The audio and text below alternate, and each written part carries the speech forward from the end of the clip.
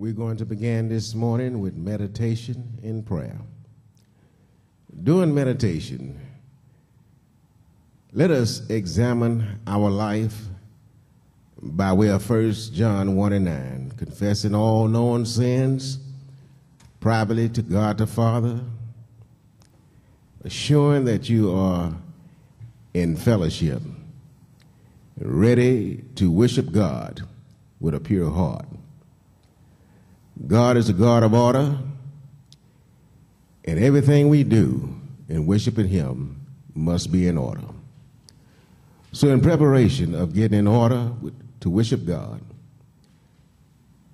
let us meditate solely on the purpose of why we're here, to thank God for the blessings and the things He's done throughout this week, allowing us to come and worship Him. Let us pray.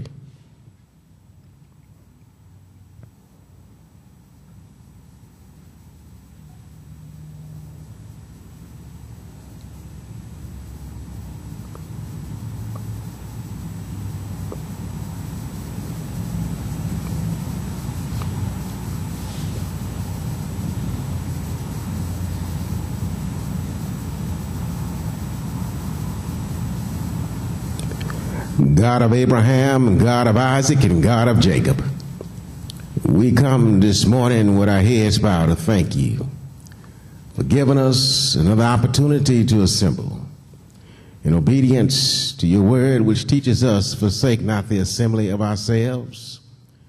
But we have assembled today to worship you, the Heavenly Father, with a thankful heart for the things that you've done and given us a reasonable portion of our health and strength. You've watched over us and protected us throughout this week. And Father, we thank you. And as we lift up our voices to sing praises unto your holy name, we ask, dear God, for your anointing and blessing upon each individual worship service, that it will be holy and acceptable in your eyesight. And we thank you, Father, for another opportunity to commemorate what your Son did. He went to the cross to satisfy your righteousness. And at the right time in history, your righteousness was satisfied through Christ's willingness and obedience to die as a substitute for us. And today we commemorate what He's done by participating in the communion elements. We thank you. We pray, Father, that you would bless us. We ask in Christ's name is our prayer. Amen. Will the congregation please repeat after me? Man shall not live by bread alone, Man shall not live by bread alone, but by every word that proceeded out of the mouth of God. by every word that proceeded out of the mouth of God. All scripture is given by inspiration of God. All scripture are given by inspiration of God. It's profitable for doctrine, Profitable for doctrine, for reproof, for correction, for reproof or correction, for instruction in righteousness, instruction in righteousness, that the man of God may be perfect, the man of God may be perfect, thoroughly furnished unto all good works, thoroughly furnished unto all good works, study to show thyself approved unto God, study to show yourself approved unto a workman needed not to be ashamed, rightly dividing the word of truth. And ye shall know the truth, and the truth shall make you free. The word of truth this morning is going to come from a number of passages of Scripture. And the subject of our lesson, and please repeat after me, turn ye from your evil ways. Amen. And we are going to come out of the book of Ezekiel, the 33rd chapter. We're going to look at verses 10 and 11. So if everyone have your Bibles, open your Bibles up to Ezekiel 33. And we're going to see what the Holy Spirit has to say. Ezekiel, the 33rd chapter, verses 10 and 11. All right. Are we all there? Let us read. Therefore read. Therefore, O thou son of man, Speak unto the house of Israel. Thus she speaks, saying, if our transgressions and our sins be upon us, and pine away in them, how should we then live? Say unto them, as I live, saith the Lord, I have no pleasure in the death of the wicked, but that the wicked turn from his way and live. Turn ye from your evil ways, for a while will ye die, O Israel. In other words, God is asking a question. Why are you going to perish? You have an opportunity to live, he's saying. Why must you perish? God said, I have no pleasure in the death of the wicked. God don't have pleasure in the death of the wicked, or those that make it a life's choice to reject Christ. Amen. They have a free choice, and their free choice determines their fate. Everyone has that free choice. Now, it is the pastor's duty to sound the alarm that Satan stacks lies in people's minds. How does he do it? By the thought, look, you do what's right. And I've heard many people say that. Try to live right. I'm not a bad person. But Satan gets you to thinking it's okay every now and then to get off on the wild side. After all, I'm young, I'm beautiful, I have needs. Amen. And most of all, the Lord knows your heart. Y'all ever hear that? A little voice in your head say, the Lord knows your heart. Amen. See, that's straight from hell itself. And you didn't realize it. Satan has put that thought in your mind. The Lord knows your heart. Amen.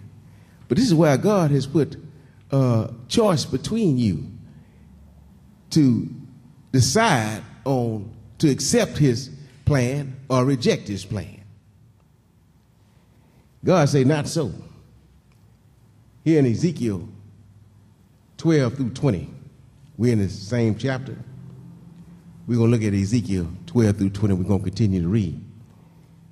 See, a lot of folks get caught up into this. Let us read verse 12. Therefore read.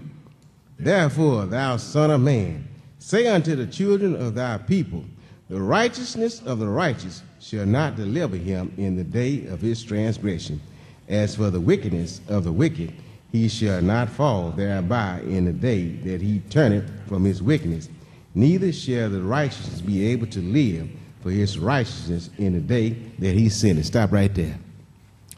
See, some folks think, okay, you know, I'm doing pretty good. I go to church, been studying the Word of God, Bible study. God wouldn't mind if I get off on the wild side every now and then. After all, he knows my heart. Amen. He know I love him. Amen. Let's move on. Verse 13. Let us read. When I shall say to the righteous that he shall surely live if he trusts to his own righteousness and commit iniquity, and all his righteousness shall not be remembered. Stop right there. Didn't you hear what the Lord just said? He said that all your righteousness, see, in other words, your righteousness is not going to save you if you choose to go the opposite direction. Amen. Just because you was doing what's right for 15 years, and you make a choice in that 16th year to go left, amen, that's not going to save you. Satan have went so far to stack the lie in people's mind that, you know, my grandmother went to church. My mother went to church. And my granddaddy and my daddy was all in church, thinking that they are all right. because your parents and your grandparents went to church. You think that's all right with you? No, no. Not so, the Lord say. Everybody got to stand before the judgment seat of Christ for themselves. Amen. 14, let us read. Again, read. Again, when I say unto the wicked, thou shalt surely die if he turn from his sin and do that which is lawful and right. If the wicked restore the pledge, give again that he had robbed, walked in the statutes of life, without committing iniquity, he shall surely live, he shall not die. None of his sins that he have committed shall be mentioned unto him. He have done that which is lawfully right, he shall surely live. Yet the children of thy people say, the way of the Lord is not equal, but as for them, their way is not equal. When the righteous turneth from his righteousness and committed iniquity, he shall even die thereby. But if the wicked turneth from his wickedness and do that which is lawfully right, he shall surely thereby. Yet he say, the way of the Lord is not equal. O ye house of Israel, I will judge you every one after his ways. Amen. So now God said, if you wicked and you turn, you'll live. But if you righteous and you go wicked, you're going to die. Amen. In other words, all that you have done in the past will be canceled out. All that right, amen, will be canceled out. But now the wickedness, if he make a choice and start doing what's right, God say, he'll live. He'll live. So now, God's word means exactly what it says. When it comes to the judgment seat of Christ, there is no excuse known to man is going to stand. Amen. No excuses at the judgment seat of Christ. Go to Romans 8:14, 8 through 12. Book of Romans. Let's see what the Holy Spirit has left there in the book of Romans for us to benefit from. Romans 14.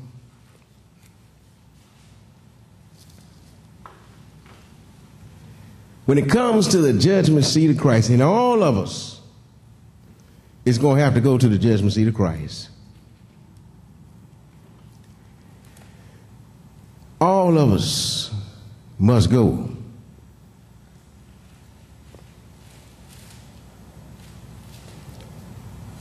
You got one shot at this thing. Because once it's over, it's over. Here, chapter 14, verse 8. Let's read. For whether we live, read. Whether we live unto the Lord. And whether we die unto the Lord. Whether we live, therefore, or die, we are the Lord's. For to this end Christ both died and rose and revived, that he might be Lord both of the dead and the living. But why dost thou judge thy brother? And why dost thou set at naught thy brother? Seat of Christ. For it is written, as I live, said the Lord, every knee shall bow to me, every tongue shall confess to God.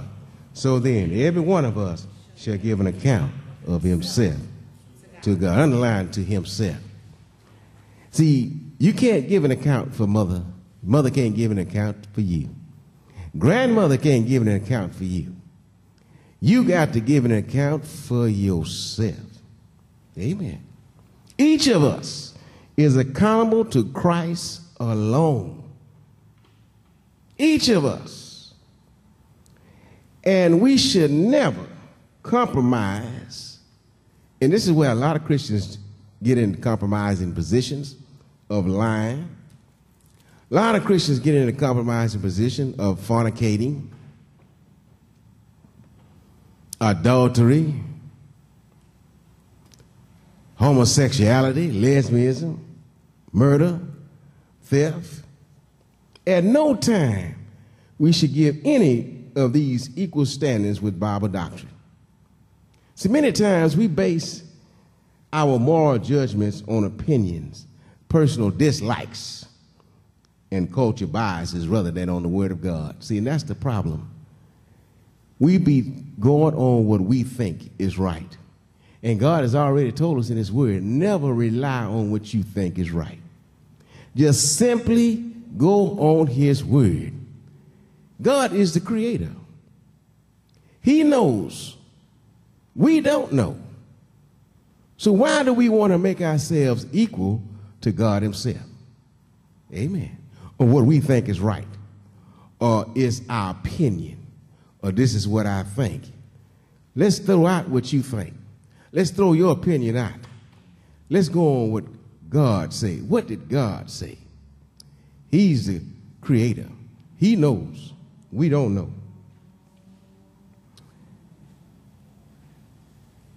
People not understanding doctrine, that's the problem. Because they're not under the right pastor to teach them. Just because you go to church and you hear the preacher, is he teaching you? Is he feeding your soul what God say? Is he feeding you what God say? And this is one of the things that Jesus looked at Peter and said, Peter, do you love me? He asked him 3 times. And each time Peter said, yeah. And Christ came back and said, feed my sheep, my word. Equip them. So now, is the pastor that you under, is he equipping you so that you can start walking right before God? If he is, then that's the man that's after God's own heart. His objective is to teach you so that you can walk right before him and get your life in order. That's his job. That's his duty, to let you know when Satan is in the midst and how he manipulates our minds. Many Christians don't understand because they haven't been taught that we are going to be judged by our actions, our words, and our thoughts. We're not even free to think what we want to think as Christians. Amen. And this is why Satan's whole objective is to get control of the soul. Amen. But your volition, God has given you free will choice to make a decision to choose what's going to control, either the Holy Spirit or that sin nature. So now we're going to be judged by our actions, and we got some references to look at here. Ecclesiastes 11:9. Then we're going to go to 2 Corinthians 5, and then Revelations 20:13. Turn over to Ecclesiastes, Book of Solomon. Solomon has put a lot of wisdom here, also in the book of Proverbs, but in Ecclesiastes 11th chapter. Let's see what the Holy Spirit has to say through Solomon.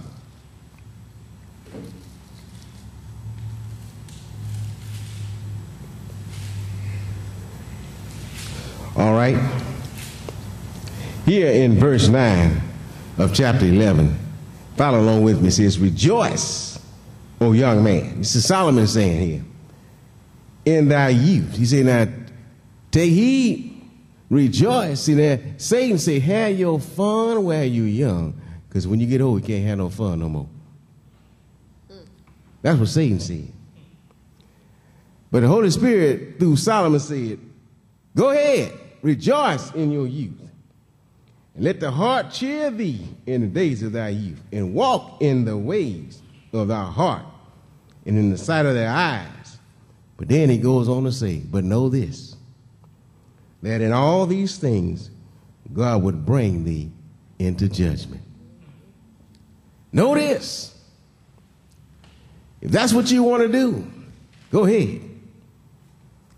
But know this, your actions is going to determine your judgment.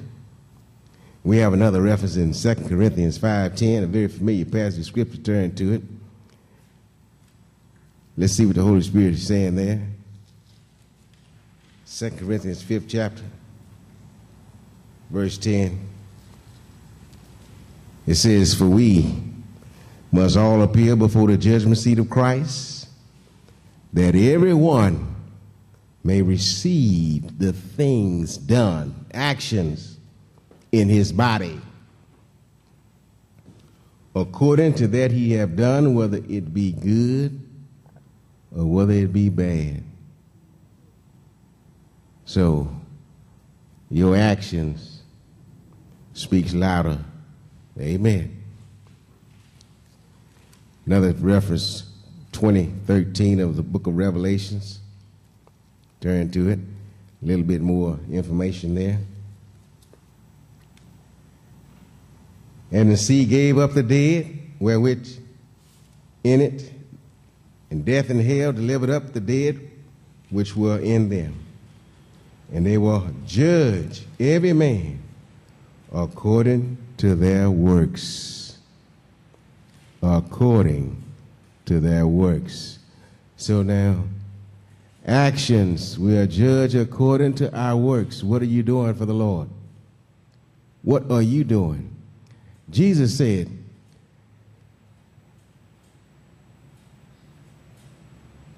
"Carry on until I return." Occupy until I return. That means be about your task as an ambassador for Christ. Now, what is it an ambassador to Christ represents? He represents Christ in his life. But Christ has always have also gave us a commission to teach, to instruct those in the way of the Lord. So how many people have you brought to Christ? That's the question that I like to ask. For you to ask yourself, how many people have you brought to Christ? How many people have you helped find salvation in their life? We're going to be a judge according to our works. So how many have you taken an evaluation? Be about God's business. When Jesus Christ was 12 years old and he went about his father's business, that's what he told his mother. "I must be about my father's business." Well, guess what? You must be about your father's business.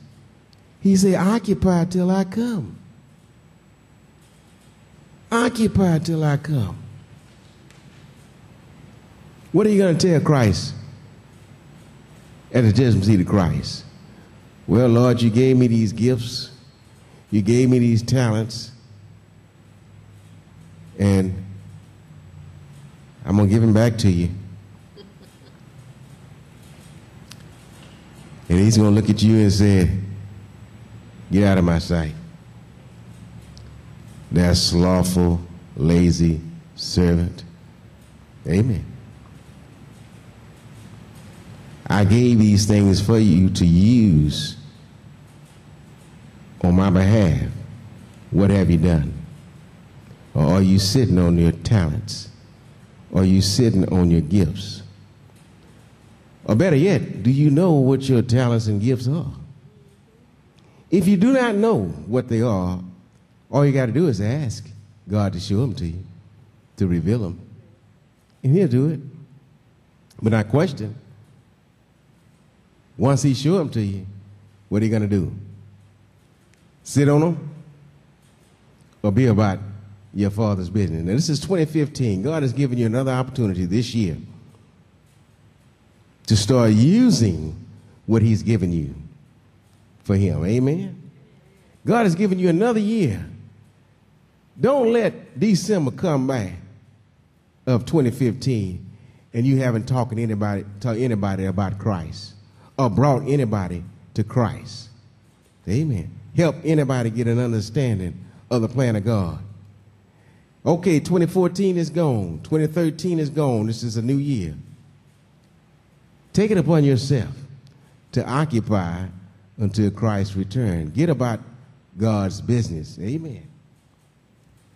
A lot of Christians, a lot of people you know that's walking in their evil ways.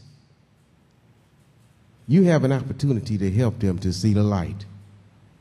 Now, God say, whosoever will, let him come. He that has an ear, let him hear.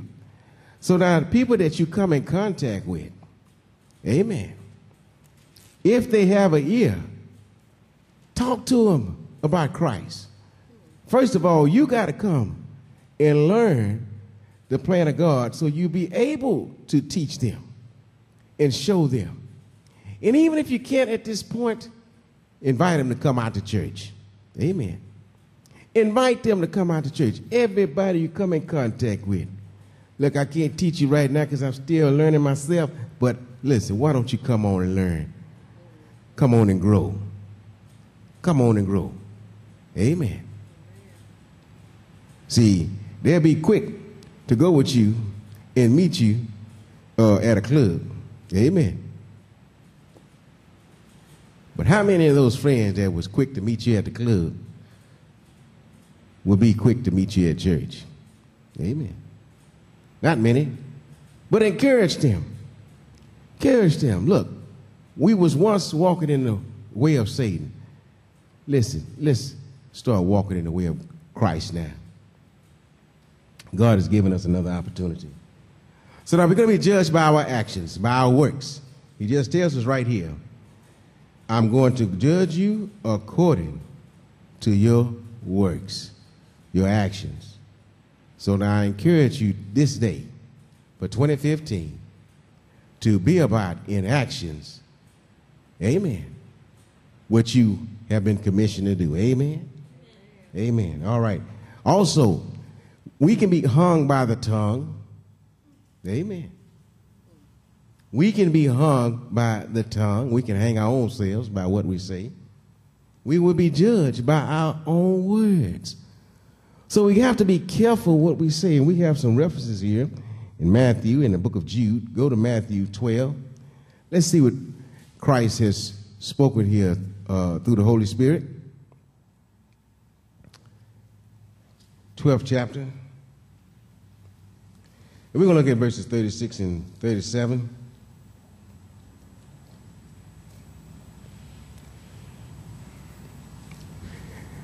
Be careful what you say. This is why it's so important that we take God's word and let him become a part of us. So when we speak, we're speaking doctrine. We're speaking truth. But when you got all that, the shenanigans and who shot John going on inside your head, you're subject to come up, start lying. Verse 36, let us read. But I say unto you, read. But I say unto you that every idle word that man shall speak, they shall give an account thereof in the day of judgment. For by thy words thou shalt be justified, and by thy words thou shalt be what? Condemned. It's by your own words. Got to be careful what you say. See, many Christians haven't been taught this. Many believers haven't been taught this by their pastors that they're sitting under. Amen. See, the pastor's job, that's his duty, to teach you. Be careful with your speech. Be careful with your communication, because guess what? God is watching you. The good angels are watching you. Those bad angels are watching you. We are on center stage, and we are being watched every second, every breath we take. So I encourage you for 2015, let your words be few. And whatever few words that you do, let them be about Christ. Bringing somebody to the Lord. Amen? And we got another reference in Jude, first chapter 15. Well, there's only one chapter in Jude. Amen. Jude 15 and 16. That's the book right before Revelation. Go to Revelation and turn one page back, and you'll get Jude. All right, 15 and 16. Let us read. To execute judgment, read. To execute judgment Upon all, and to convince all that the ungodly among them of all that ungodly deeds which they have ungodly committed, and all their hard speeches which ungodly sinners have spoken against him. These are murmurers, complainers, walking after their own lusts, after their own mouth, speaking great swelling words, have men's person and admiration because of advantage. Amen. So when you be careful what you say, if you have had a habit of complaining, 2015, don't do it. If you have a habit of murmuring about things, 2015, break yourself of that. Amen. If you have a habit of lying, break yourself of that. Say, I'm not going to do this because of Christ. Amen. Because my words can hang me. All right. So it's important. Also, we're not even free to think what we want to think. See, Satan has put thoughts in folks' mind that I can dream about certain things, since I can't really participate in certain things. At least I can dream about it. Let me tell you something. When you start out at night thinking about some sinful thing, you're not dreaming. That's not dreaming. See, Satan will tell you it's a dream, but no, that ain't dreaming. Go to Ecclesiastes. Let's go back. See, we will be judged by those sinful thoughts, especially when we get ready to lay down at night and go to sleep. Amen. Dreaming about Willie D. Amen. See, Willie D thoughts will get you in trouble. The thoughts of Willie D will get you in trouble. The thoughts of Little Sugar will get you in trouble. Amen.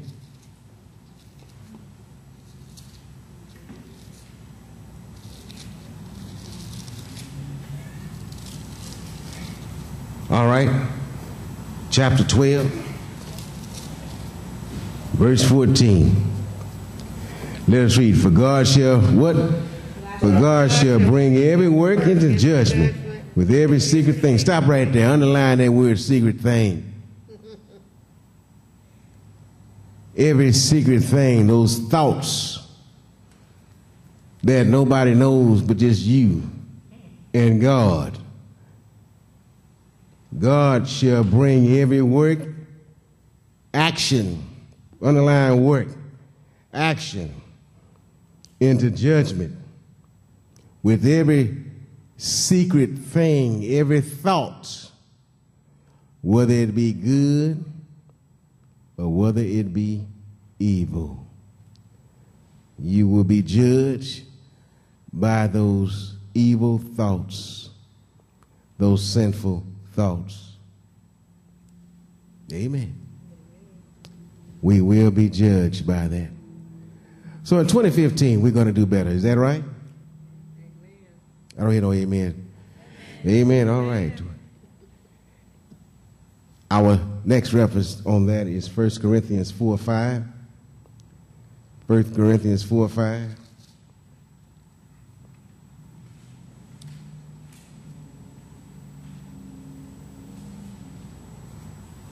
All right. Thoughts. Therefore, judge, read. Therefore, judge nothing before the time until the Lord come, who both will bring to light the hidden things of darkness, and make manifest the counsel of the hearts. And then shall every man have praise of God. Amen. God say, I'm going to bring forth the counsel of the hearts, the mind, those hidden things of darkness. Amen. Thoughts of the mind that's sinful, God is going to bring forth. So we're not even free to think as a Christian what we want to think. Amen. See, they put a song back out there in the day. I can dream about you. I don't know who put that out. I forget who it was.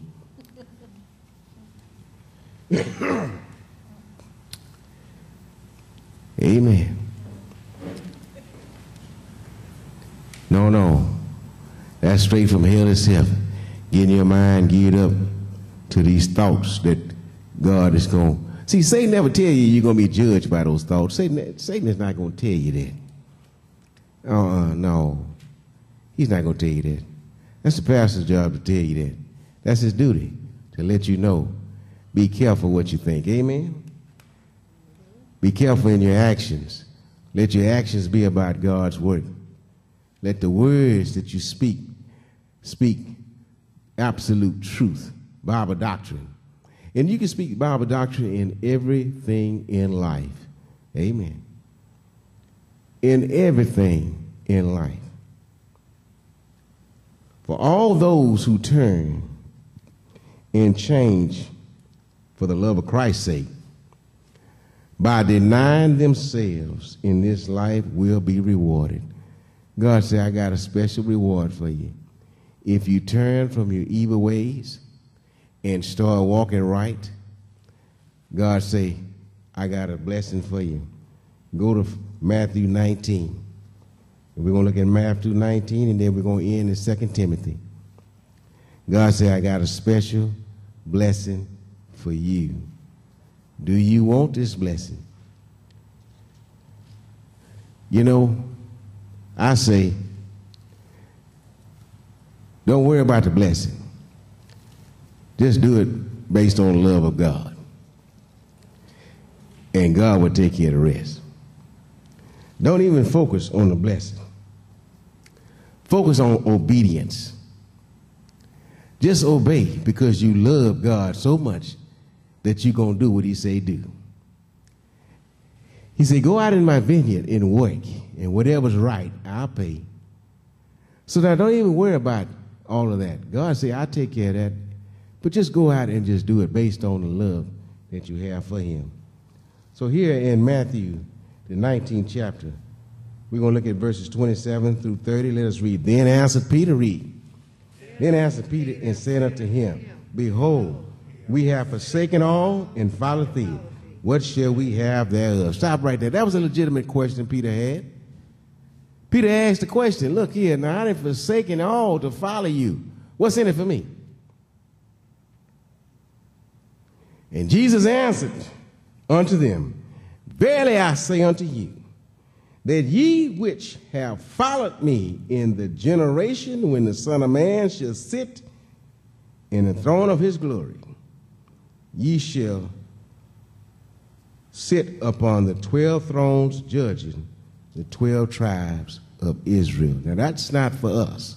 That was for the disciples. That was in his generation. But now notice what verse 29 says. And everyone that have forsaken houses and brethren, or sisters, or father, or mother, or wife, or children, or lands, for my name's sake, shall receive 100-fold, and shall inherit everlasting. But many that are first shall be last, and the last shall be first. In other words, you have given up this life for the sake of Christ. Amen. Because you love him so much. Amen. God say, I got something for you. Because you made a conscious choice to live for me in 2015. You made a conscious choice to give your life fully to me and deny all of those impulses of the body. All of those impulses of the mind. You have denied those things for my sake. God said that you have sacrificed that for me. Amen. You've sacrificed all of that for me. He said, because you did that, look here, don't worry about it. What's 60, 70, 80 years, 90 years compared to eternity? Huh? What is 100 years compared to eternity? Huh? You can't compare 120 years compared to eternity. Let's say that you lived 120. Can you compare that to eternity? You can't. So now sacrifice. Go to Romans 12. Right quick. Sacrifice your life for the Lord. God said, if you do this, you're doing it because you love me. Don't do it because you're looking for something in return. Do it based on the love that you have for me. He said, I beseech you, verse 12, chapter 12, verse 1 says, therefore, brethren, by the mercies of God, that you present your bodies a living sacrifice. See, we are alive. Amen. And you have sacrificed that sinfulness, those sinful thoughts that the body naturally wants to do, the craving that you want to get involved in. You have sacrificed that for my sake. God said, I got something for you. I got something for you. Holy and acceptable unto God. Homosexuality is not holy and acceptable unto God. Lesbianism is not holy and acceptable unto God. All of those sinful lifestyles are not holy and acceptable. But if you sacrifice that for me, God said, I got something for you. See, that's your test. Amen. Can you deny yourself? He said, if you're going to follow me, you must deny yourself. Amen? Amen. And our last reference is in 2 Timothy. 2 Timothy, 4th chapter.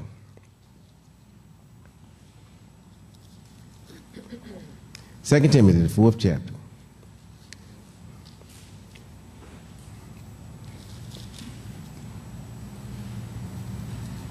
We're going to look at 7 and 8. See, if you sacrifice your whole life, you'll be able to say with a reasonable assurance here in verse 7, I have fought a good fight. Amen. I have finished my course, and I have kept the faith. Underline, kept the faith. What is he talking about? I have guarded Bible doctrine in my soul. I have reached spiritual maturity. I have sacrificed. Did not Jesus Christ sacrifice his life for you? Did he not do that? Yes, he did.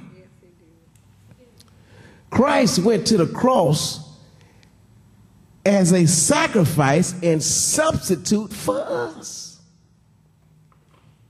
Now, do you love God enough to sacrifice your life for him? For his sake? This is a question that every child of God needs to ask themselves. Are you willing to sacrifice your life for Christ? If you do that, then you can say, I fought a good fight. I finished my course. And then he goes on to say in verse 8, henceforth there is laid up for me a crown of righteousness, because I have done a right thing in a right way at the right time and with the right motive in every aspect of my life. I live my life by that. Can you make that yours? Amen. If you do, you got a crown of righteousness, which the Lord, the righteous judge, shall give me at the day, and not to me only, this is Paul saying, but unto all them that also love his appearing. So that I encourage you for 2015 to turn ye from your evil ways. Amen. Because God is seeing you and he watching you and he knows your every thoughts. Turn your evil thoughts to righteousness. Turn your evil actions to righteousness. Amen. And turn your evil words to righteousness. God said, if you do that, I got a crown waiting for you. A crown of righteousness. Amen. Amen. Amen. With our heads bowed, Father, we thank you for giving us this wonderful opportunity this morning to have fellowship in your word. Father God, we need your help to be able to walk right before you. We need your help, dear Heavenly Father. We can't do this alone. because Satan is constantly trying to trip us up and to put stumbling blocks before us. Well, Father, we need your help to stay focused on your word so that we can overcome these stumbling blocks, so we can overcome our weaknesses that we have in these bad habits that's not pleasing in your eyesight. We need your help to overcome these things, Father, and we ask you for your help. For we ask it in Christ's name. It's our prayer. Amen.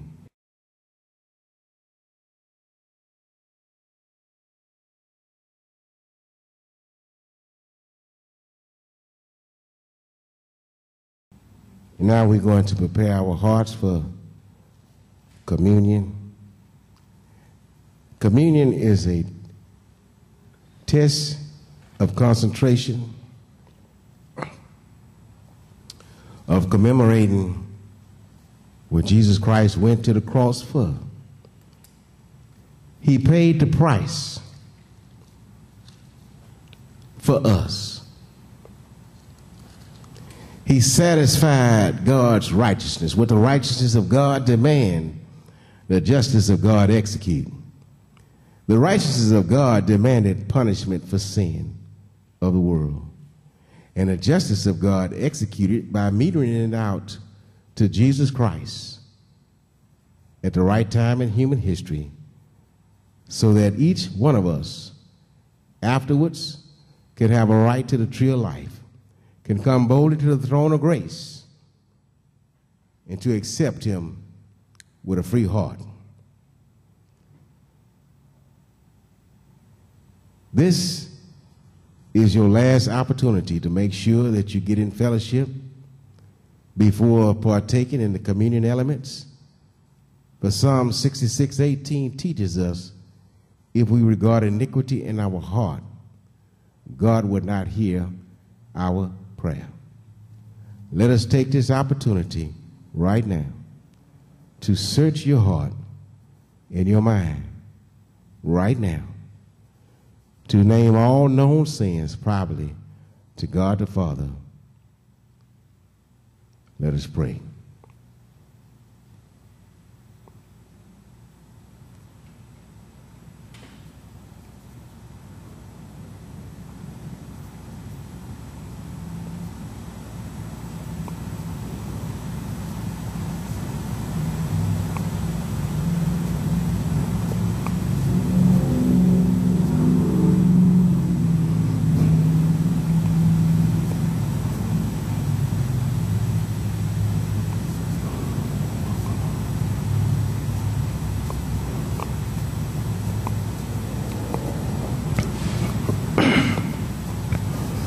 God of Abraham, God of Isaac, and God of Jacob, we thank you for giving us another opportunity to commemorate what your Son has done, who went to the cross,